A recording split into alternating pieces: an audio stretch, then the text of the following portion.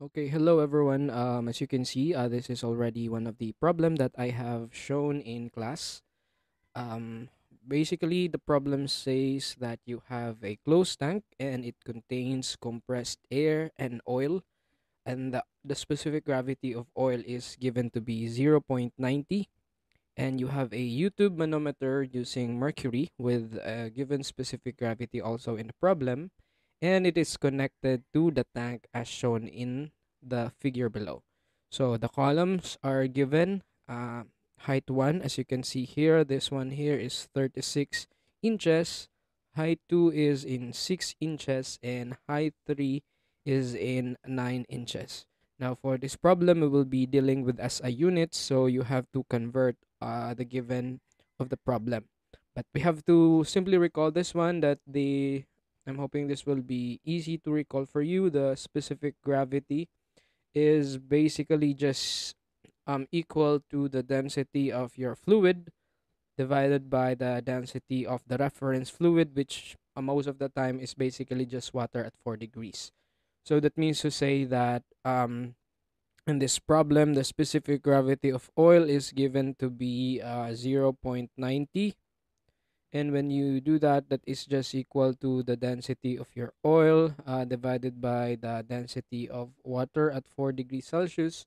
So that equation implies then that you can actually get the density of the oil just by rearranging your equation to get the density of the oil is just 0.90 of the density of water at 4 degrees Celsius. Okay, so you do the same for mercury. Now maybe I will just make this fast, maybe like loop this in a fast manner for mercury, but I'm just gonna do it here. 13.6 that is just equal to the density of mercury divided by your reference fluid, which is water. So again, basically following the same logic above, that implies that the density of your mercury is just equal to 13.6 of the density of water. Okay. Now I will not no longer show the conversion of the following units of height here. You have 36 inches, 6 inches, and 9 inches.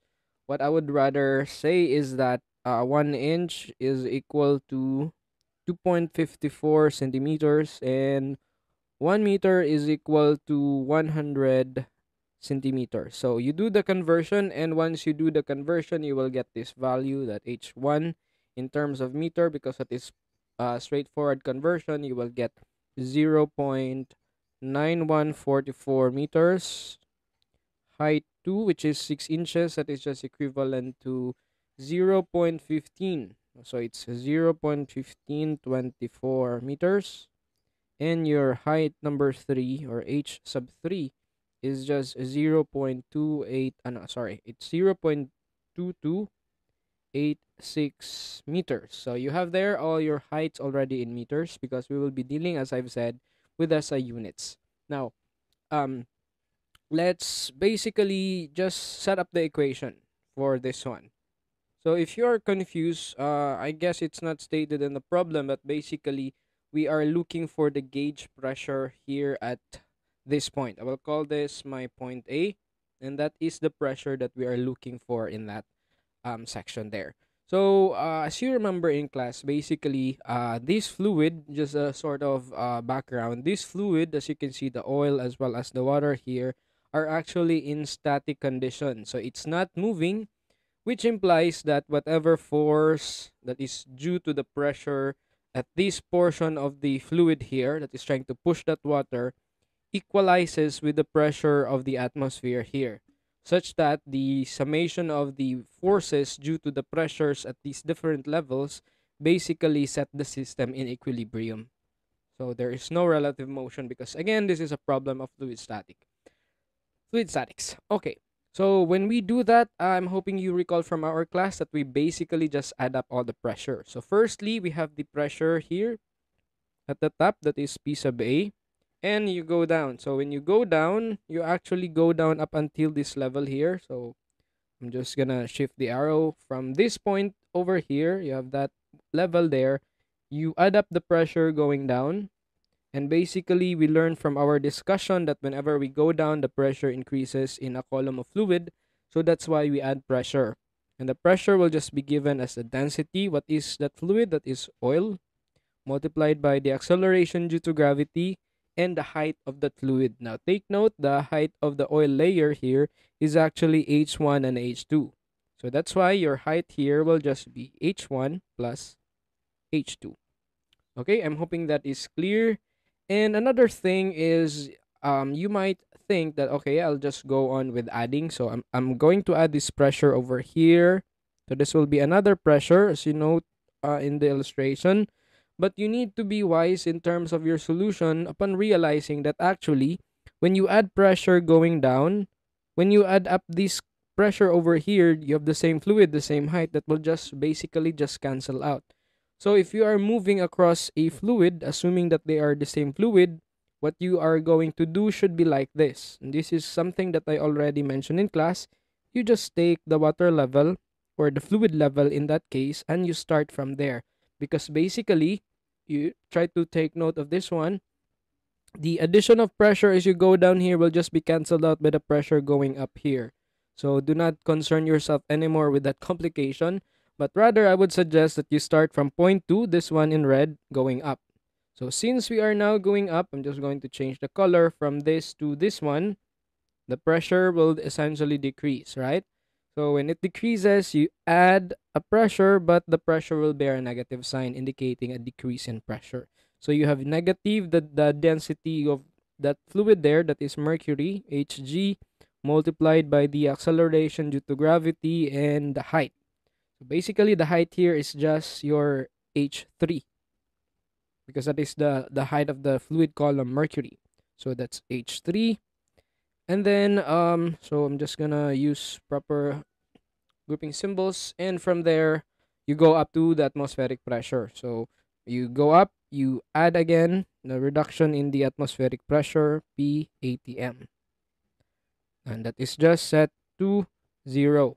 But then again, another side note, if you remember, when we are measuring gauge pressure, let's say P gauge, this is actually just your excess above the atmospheric pressure. The atmospheric pressure.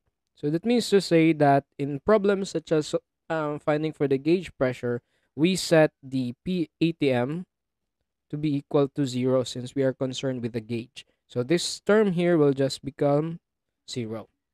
Okay, so working with this equation over there, as you can see, we are going to simplify. And as you will see, we'll get some expression for the specific gravity. So after that one, you just have P sub A plus the density of oil multiplied by the acceleration due to gravity and height 1 plus height 2 of the oil.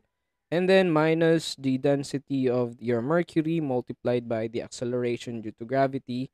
And then you have H3. Is it like H3? Yeah, it's H3 and that is just equal to 0. Now from there, you need to recall also, this is one of the things that I should have mentioned earlier. You need to recall that your specific gravity, which is denoted by the symbol, is just equal to rho times g. So this is something that we already discussed in class, or that is just weight per given volume. No, sorry, not specific gravity, but these, what do you call this one?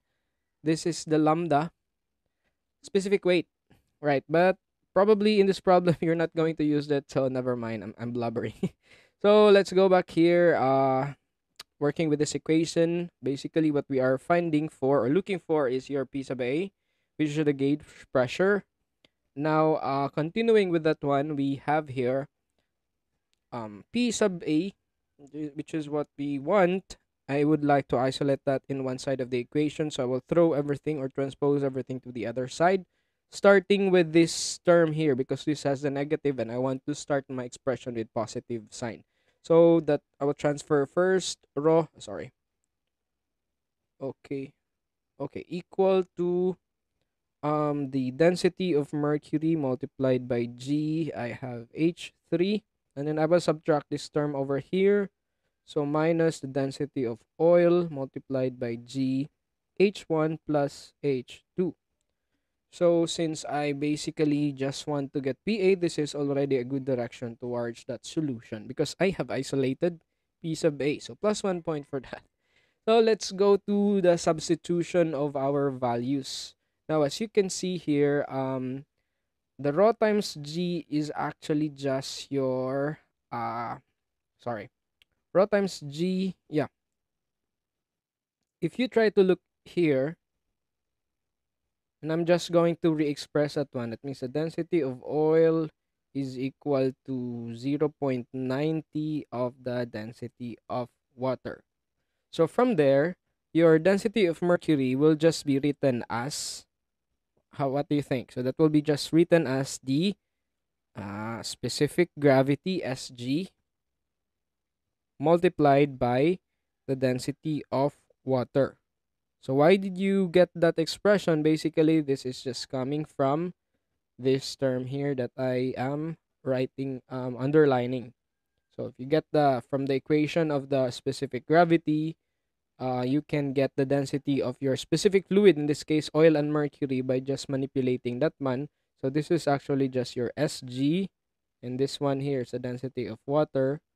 That is why for the density of mercury, this term here will just be re-expressed as Sg times the density of water.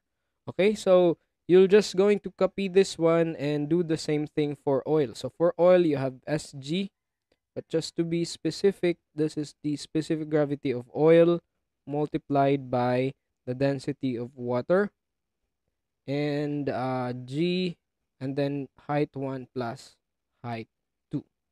Okay, so from there, you can basically just substitute the values. The specific gravity of mercury is given to be 13.6, and that is a dimensionless number, no unit, multiplied by the density of water at 4 degrees Celsius. You could just approximate it into this very beautiful number, just 1000 kilogram per cubic meter, multiplied by 9.8 meters per square second. And then you multiply it by H3. So your H3 in this case is just given to be, where is it? 0.2286. So you write 0.2286 meters. And then you subtract it by the specific. We are now in this part of the equation. The term Sg of oil is given in the problem as 0.60. Am I right? Oh no, sorry, 0.90. It's 0.90 multiplied by the density of water at 1000 kilogram per cubic meters. The acceleration due to gravity on Earth is 9.8 meters per square seconds. And then you multiply it by H1 plus H2. So your H1, as you can see here, is 0.9144 meters.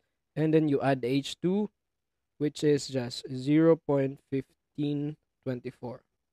So basically, the physics there is just the concept and the analysis of whether this fluid, this pressure acts on which height and which fluid, and the rest is basically just an algebraic manipulation.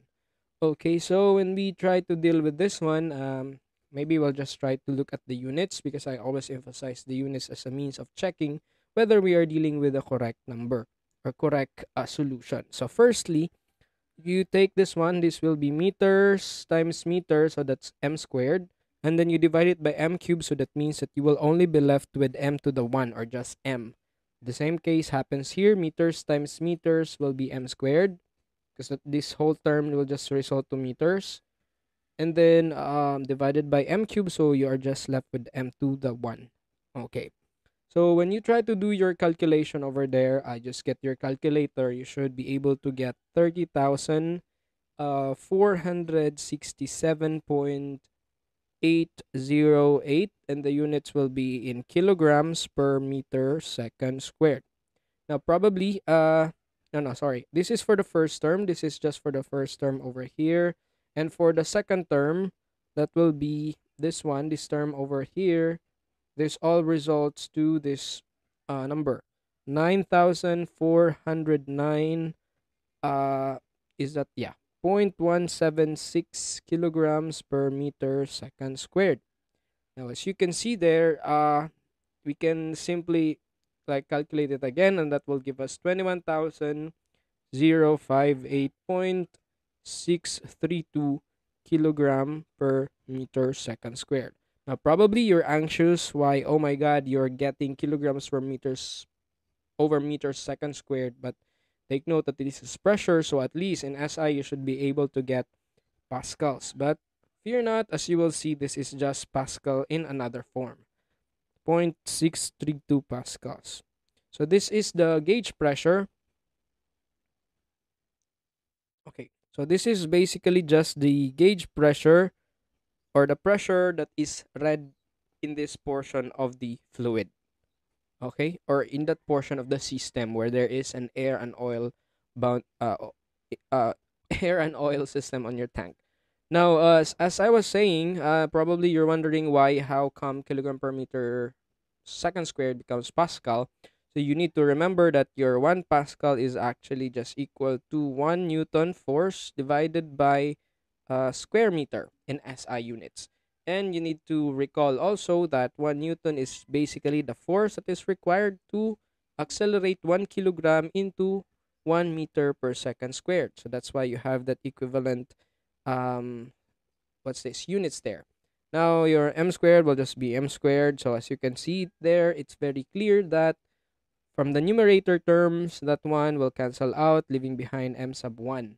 So that means to say that when you further simplify that one, you get kilogram over meter second squared. So this is telling you that this term that you are seeing, kilogram over meters second squared, is actually just Pascal in a different form or in a different unit. Okay, so this is the solution for the first problem. We have a second problem. Just check the second problem, problem 2, this one.